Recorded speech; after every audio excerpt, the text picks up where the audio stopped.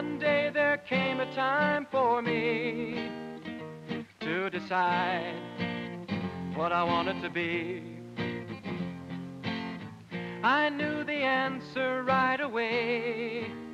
In no uncertain terms, I heard me say, I want to be a buggy whip maker like my father before me. My daddy done fine in the buggy whip line, and a buggy whip maker's what I want to be. Then about the time I'd learned enough to go far, along came Mr. Ford and his funny old car. In about the time it took him to park it, the bottom dropped out of the buggy whip market.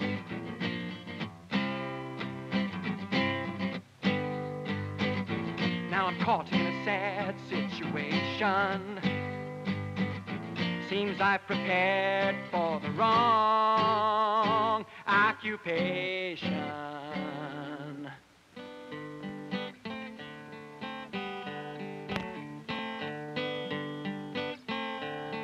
I just wanted to be a buggy whip maker like my father before me. But now no one does fine in the buggy whip line. And out of work is what I'm going to be. Out of work is what I'm going to be.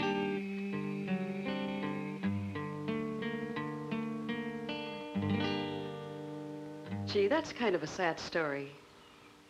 Now, after a while, you'll see our young friend could have solved his problem by training to be a Ford mechanic. Actually, he could have avoided that problem altogether if he'd just known about the changing world of work. You see, the jobs people do and the way they do those jobs are constantly in a state of change. New opportunities appear, old ones disappear. The farther we get into the 20th century, the faster things seem to change. And the more you know about those changes that are happening, the better, the happier career choice you'll be able to make. So, we'll talk to some people who know firsthand about the changing world of work. You know, each day, I cannot help but be dramatically impressed with the ever-changing market that faces you. There's a requirement for new skills as a result of the many new products that have hit the market. The opportunity out there is absolutely inconceivable. One trend in the workaday world influenced by all those kinds of changes is the growing presence of women, both in total numbers and in jobs traditionally held by men. And I have such a person here with me today. Her name is Natalie Harrison, and Natalie holds the title of Coordinating Architect for the Contractor. And Natalie, we're going to talk to you more about what that exactly means later. But please, right now, tell me, where are we? We're in the personnel elevator going up on this very large construction site, which is going to be the largest reinforced concrete building in the world. It will eventually be 74 floors high. Natalie, exactly where are we? What floor are we on? I can't tell. There are no numbers or anything up here. We're on the 5th floor, and this part of the floor has not been poured yet. The iron workers will be setting up the reinforcing steel. What about women? How difficult is it for a woman to get into your field? I think it's not quite as difficult as it was when I was starting out. People are more used to women in a wide variety of jobs. Instead of just being a housewife? Or instead of being an office worker or a teacher or the other traditional female roles.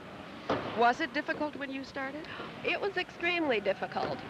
I still think the first job is the most difficult one to get. Having it, a woman can show what she can do. I think she has to have enough strength to be persistent and to continue to learn and to continue to demonstrate, because every new person she meets will be surprised to find her in this role. Changes in the laws and in people's attitudes have had a big effect among women. Changes in technology have meant big effects for everyone. Around the turn of the century, for example, most people's jobs had to do with manufacturing, making things. Today, as a result of advancing technology, fewer than 1 worker in 3 is employed making things. Another example, in 1945, each U.S. farmer fed 15 Americans. Now, with the new farm technology, he feeds more than 50. And one more example. In New York City alone, more than 40,000 elevator operators' jobs were eliminated by the automatic elevator. Of course, technology doesn't only eliminate jobs, it creates them. Take automatic elevators, for example. Someone has to design them, draw the plans, build them, install them, oversee their operation, and repair them if they break. Those are all the new jobs created by the new technology. But notice that the eliminated jobs are the unskilled ones. The new ones take a lot of training.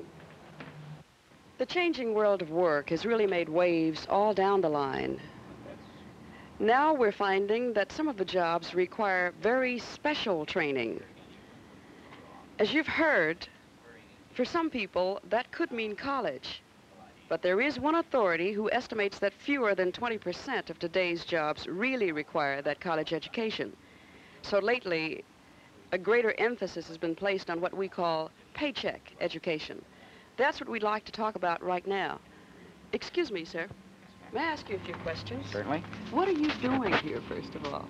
Well, I'm an instructor in the plant department, which teaches the people out in the field, which are the workers that go to your home to fix the phone, or in the central office that provides the dial tone.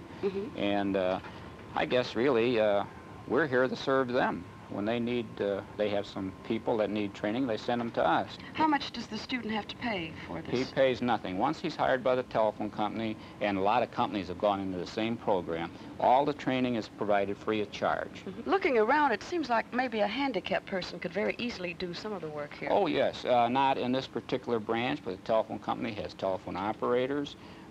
Western Electric, which manufactures all of our equipment, has a lot of sit-down jobs where they have hired a lot of handicapped. Naturally, they can't be climbing a telephone pole or driving a truck, but they could be working in the central office as a tester, which is a sit-down job. As a matter of fact, we even start training people that are disadvantaged, so-called, and teach them how to read and write if they have to. So they really do not need college for this course? Oh, no, by no means. No. As they go along, the more education, of course, the further they can go in the telephone company. As these people age in the telephone company or whatever business, as they go to the next higher job, they have to have more technical training, and that's when they come into me. Paycheck education, that's what we're talking about. Paycheck or career education. It's a very new, but it's an important alternative to be added to that list of yours, the list of first steps toward a career that could also include college. It could also include apprenticeships and training programs, as you've seen here. And as you've heard, it's also one of several areas in the world of education where those new jobs that you're looking for are happening, along with the education for the disadvantaged and for the handicapped persons we spoke of, for the gifted, also for the very young. These new job opportunities in education are part of a whole new growing trend. For instance, here, I've noted under government service alone, it's growing fantastically. There's a need for forest rangers, control officers in pollution, work of a nature and ecology and conservation. Particularly, there's a heavy accent on in the health service field. There's a need as a result of this for specialists and technicians, an ever-growing need in many other related fields. But there's another change that has occurred, and you've all been a part of it, noticed it. There's an increasing amount of leisure time. When people aren't at work, they're likely to be out enjoying themselves, and the things they do to enjoy themselves create opportunities for other people. Indoor tennis, we have discovered, is creating new jobs for people. Today, we decided to investigate a little. We're out at the Tui Tennis Club in Skokie, Illinois. Hi, Dave. How are you? Fine. How are you, Yvonne? Fine, thanks. Good to see you. I Good to see understand the indoor tennis business is really growing. Oh, it's going very well. How is it growing? Well, I know that within the Chicagoland area, for instance, 10 years ago, there were one or two indoor tennis clubs, and now there are about 40. Mm-hmm. And to give you an idea, the number of people that are involved in something like this, probably the average club has about 25 employees. So that probably in the Chicagoland area alone, there are over 1,000 people involved in the indoor tennis business alone. Our club has almost 3,000 members. So the clerical staff is tremendous. We have maintenance people, we have people who work behind the desk taking the constant reservations that are called in, and we have people who, for instance, our pro staff now, we have 7 pros who are kept busy almost a full week. And this is because the tennis business has gotten so popular that we're open now 16 hours a day and 7 days a week. And this is very typical of the Chicagoland area and pretty much of the country. Just what effect does this have on support industries? An example would be all of the clothing that you see here, for instance, the high fashion clothing that people are buying. Tennis shoes, tennis rackets, tremendous demand for tennis balls. Many companies are expanding their facilities.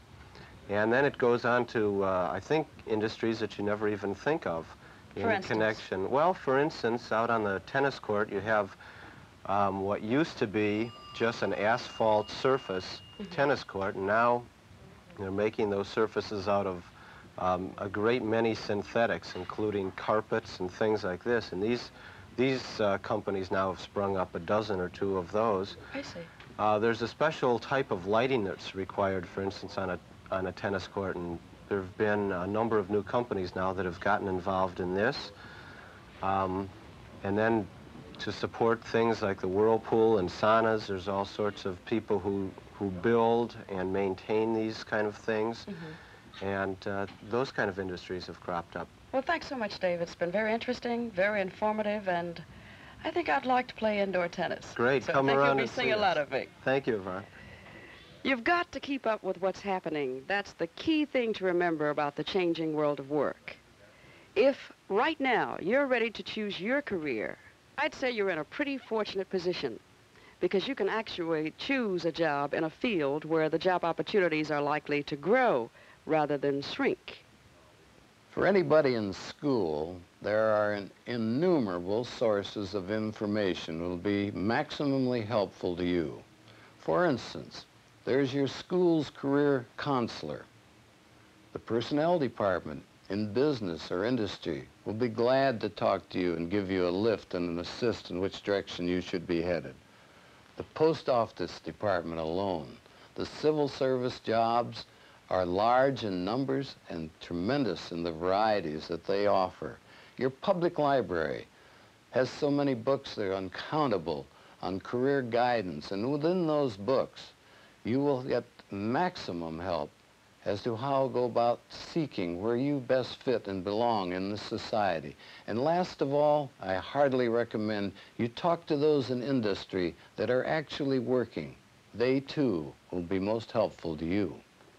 So take what you've learned from these many sources and match it up with what you know about yourself, your interests, your goals, your abilities. And chances are pretty good you won't be stuck like that buggy whip maker in the Model T world. I'm going to build my very own highway to the future that lies ahead. If I can't be a buggy whip maker like my dad, I'll be a car mechanic instead. You gotta roll with the times, keep a practical point of view. You gotta roll with the times, or they'll roll right over you. You gotta roll along with the times, roll.